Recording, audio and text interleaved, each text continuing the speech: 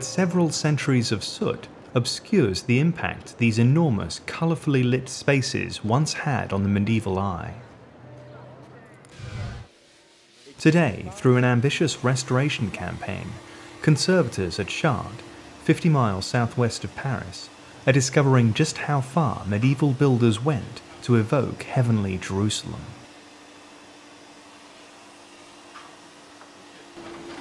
A huge 100-foot scaffold reaches high into the vault.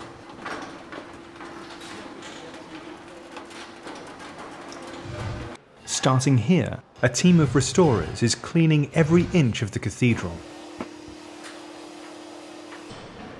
Much of their work is focused on the stained glass, for which Chartres is famous.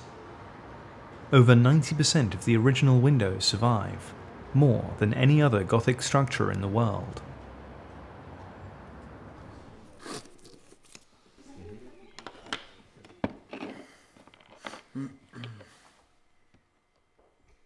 In a nearby workshop, restorers are bringing these stained glass windows back to life.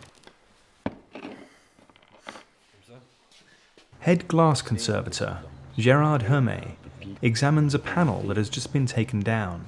On voit tout ça qui est très très noir, très sale.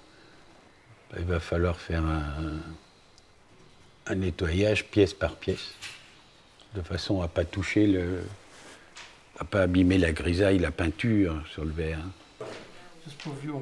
With a combination of alcohol and water, they gently clean the glass, a process that can take months or even years for a single window. The restoration reveals the intensity of colour experienced by medieval Christians.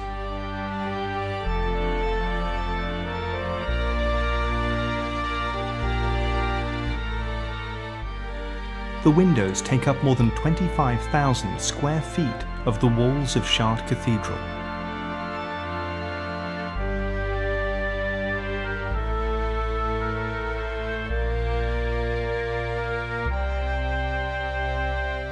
But these kaleidoscopes of colour are not just symbolic, bringing to mind heavenly Jerusalem. They are also literal. They depict familiar Bible stories like Adam and Eve, Noah's Ark, and the resurrection of Jesus Christ. And these stories continue in stone on the exterior of the cathedral.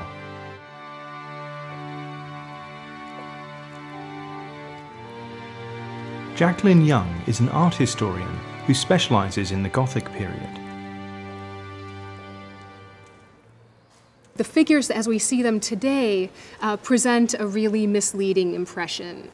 Originally, they were all painted, often with very bright colors, vivid blues and reds and greens. We can still see some traces of the pigment on the figure of St. John the Baptist. You can see some green pigment still attached to the dragon that he tramples underfoot, and some blue behind his head.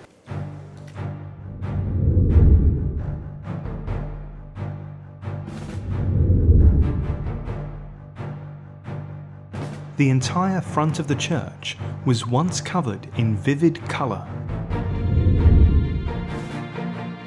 depicting Jesus surrounded by a full array of Christian iconography. The Virgin Mary, prophets, apostles, and saints. Hundreds of brightly painted sculptures, combined with thousands of square feet of multicoloured windows, bring the Bible vividly to life. Together they transform cathedrals into a sermon in glass and stone.